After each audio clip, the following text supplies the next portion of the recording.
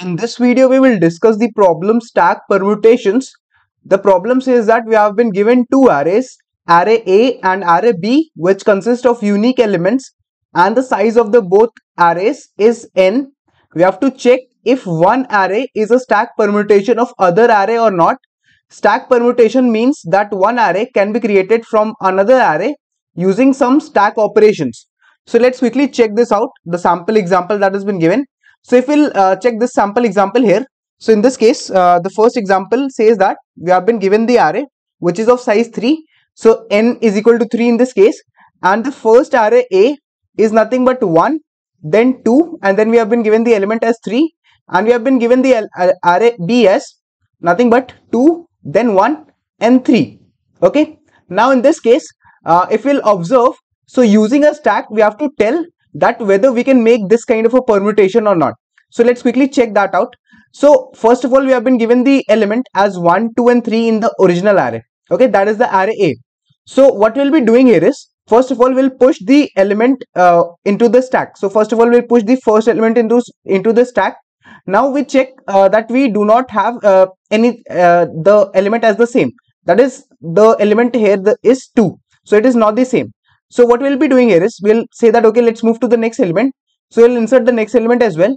Now if we will see, so this element and this element, the top element of the stack is the same as 2. So basically what I'll do is, I'll do a pop operation. So basically what will happen, I'll pop out 2, right? And then after popping out 2, I can say that the next element, that is 1, and the top element of the stack, again they are same. So I'll pop this element out as well. So you can see that basically, first of all, I inserted 1 and 2, and now I have popped out 2 and 1. Okay, basically, first of all, I inserted 1, then I inserted 2, and then after that, I have popped both the elements out of the stack. Okay, and I can see that at least I am getting this much sequence as the same, because 2 and 1 was here, and 2 and 1 is here as well.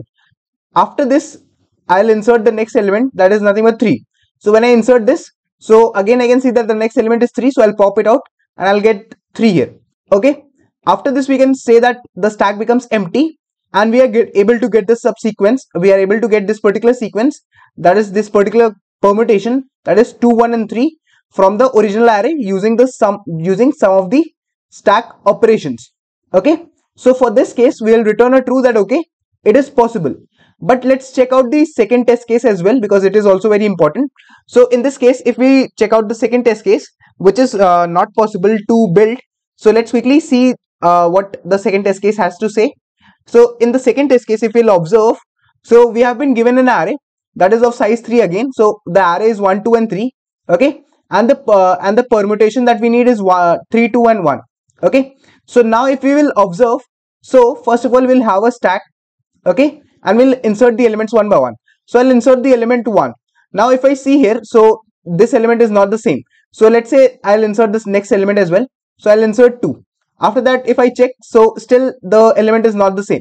Then what I'll do is, I'll insert the next element from the first array. So I'll insert 3. Now after this, what happens? I'll pop 3 out, because 3 is the same. So then what will happen? 3 will get popped out. And now you can observe that at least the first element is the same. Then I move to the next element. So the next element now here is 1. Okay. And you can observe that here what I'm getting is, I'm getting here the element as 2. So they are not the same. So in that case, I cannot make this particular permutation, because without taking out 2, without popping out 2, I cannot pop out 1. So this particular permutation, that is 3, 1 and 2, I cannot make this particular array B, that is 3, 1 and 2, I cannot make this particular permutation. So for this case, I'll return a false, that this particular permutation cannot be made using some of the stack operations. So basically for such kind of cases, we'll return a false, and if we can make the permutation B, then we'll return a true, that okay, we can use a stack and we can make the permutation B from the original array A. Okay, that is what we have to do.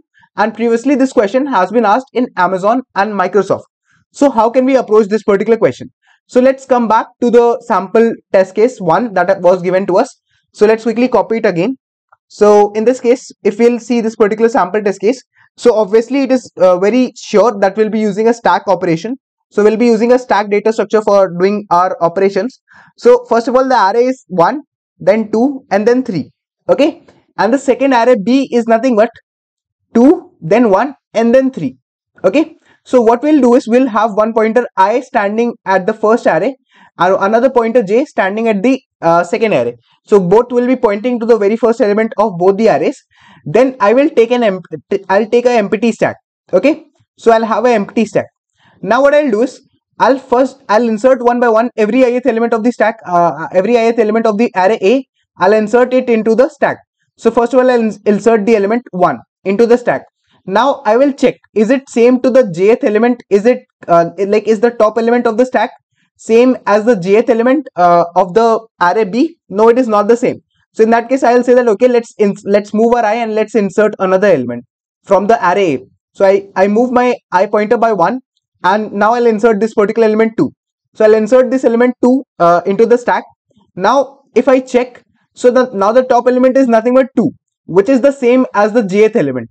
Okay, so in that case what we will do is, if it is same as the jth element, so I'll say that okay, let's pop this particular element out, because eventually I'll be having this when I pop out, and then I'll move my pointer by 1. So I'll move my j pointer by 1. So now j moves here.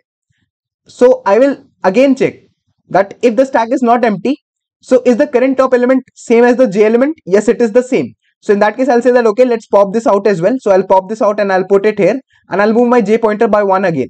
So j pointer again moves by 1 and j pointer moves here. Now what I'll do is, after that I'll increment my I, and now my I will move to the last element of the array. So I'll insert 3 into the stack, and after that I'll check, is the jth element of the array same as the ith is the jth element of the array B same as the top element of the stack? Yes, it is the same. So if it is the same, then I'll again pop it out. So I'll pop it out basically, and then I'll move my pointer as well. So I'll move my j pointer as well.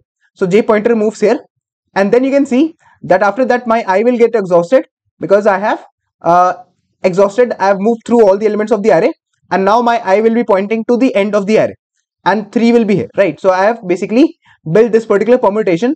And what is the case? How can I observe that okay, I was able to build this? Because you can observe that my j reaches the end of the array. So basically j is equal to nothing but n, and I can also observe that the stack becomes empty. So the stack size becomes nothing but 0. So in this case, whenever j becomes n, whenever j reaches the end of the array and the stack size is equal to 0, that is, the stack becomes empty after all the operations. So in that case, I'll return a true. But let's quickly check out the second test case as well through a dry run, so that we can be more sure about it. So now if you observe the second test case that is given here, so let's quickly try to dry run it as well.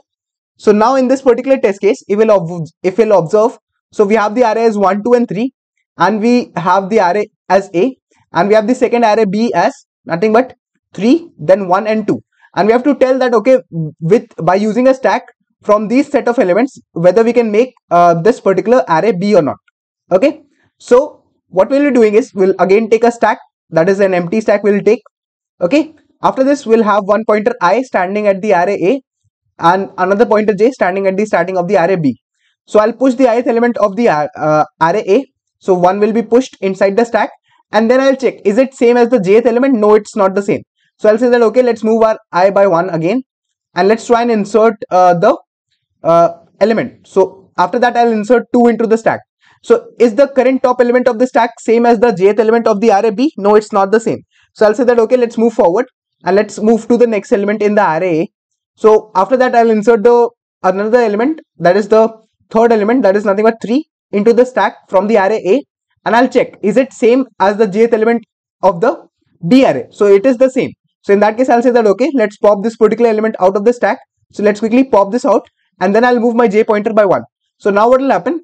My j pointer will move by 1. Okay, and then if I observe, so current top element of the stack is nothing but 2, which is not the same as the jth element of B. So in that case I'll say that okay, let's move my I forward. So when I move my I forward, then I can say that I have exhausted the first array, and still my stack is not empty and my j has not reached the end of the array B. So that is when I will say that okay, it is not possible for me to build the permutation B from the given array A using some stack operations. So in that case I'll return a false. So basically we can observe that if in the end, if it happens that j is equal to n and the stack size is 0, in that case, if the stack becomes empty and I reach the end of the second array, that is array B, in that case I can return a true.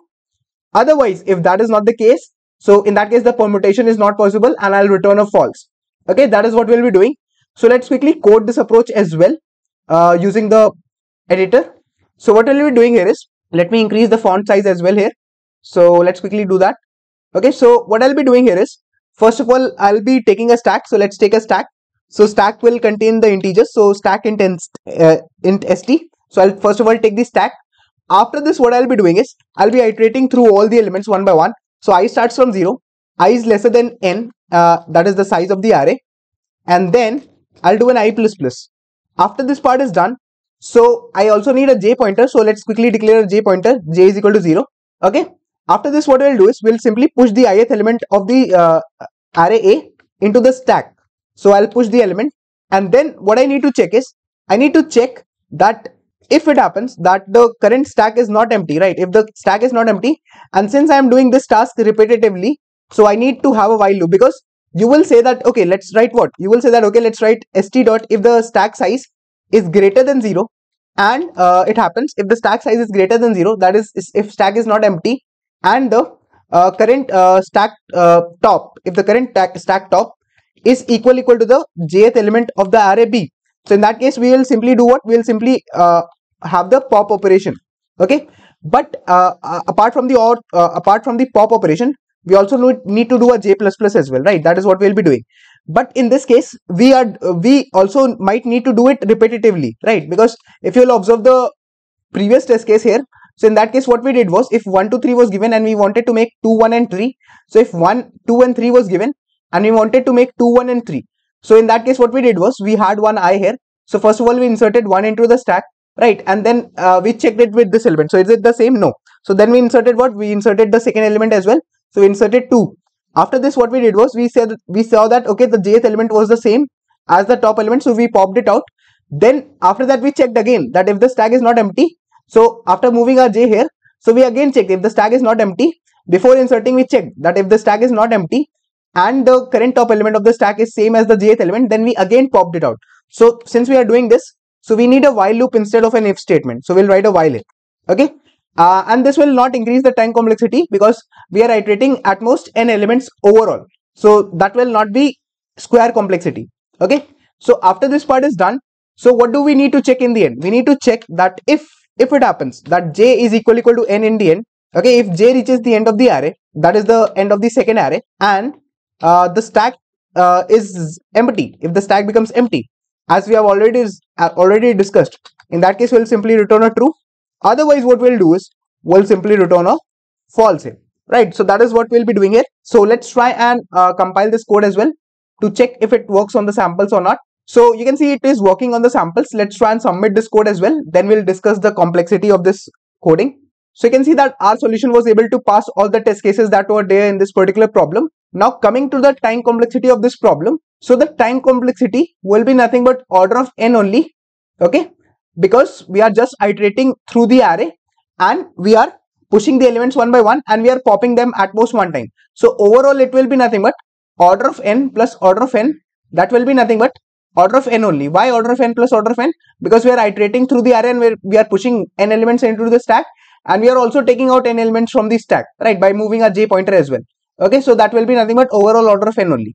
And talking about the space complexity, so it will be nothing but order of n, because we are using an extra space, right? We are using an extra stack space for solving this particular problem. And talking about the problem, so this problem has been previously asked in Amazon and Microsoft. So make sure to submit it. And if you have completely understood this particular problem, so make sure to like the video, comment down understood as well, and subscribe the channel as well. Thank you.